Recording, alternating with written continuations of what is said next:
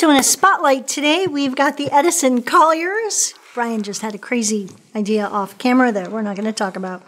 Because you'd win. I don't like contests that are fixed. But you're going to like it, though. It's a great idea. Anyway, the Edison Collier. The largest pen in the production line that Edison makes. These, most important to me, these don't post.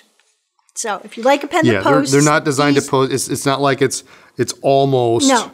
These are not, they're not designed going to post. And that being said, I managed to get it to stay on there. It's not supposed to do that. But yeah, it's not. That's not. Made in Milan, Ohio. So these are one of the few pens out there that are made in the USA.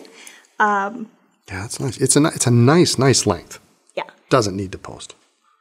No, it's a nice pen. Gorgeous, gorgeous materials. Number 6 Yovo nib in stainless steel. You can also upgrade to a gold nib as well.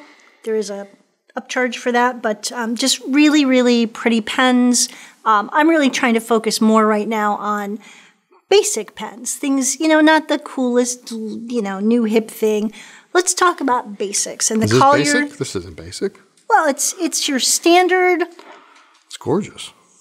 It is, but it's a standard cartridge converter. It doesn't have any funky filling systems. It's not coming out with 6 different colors every other whatever. Okay. I love you, TWSBI, but these are standards, like a little black dress, only prettier.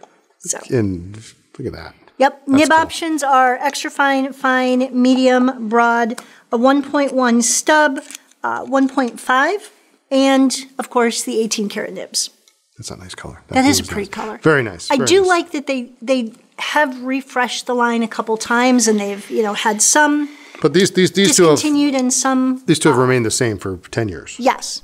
Yeah, the persimmon and persimmon the swirl. antique marble.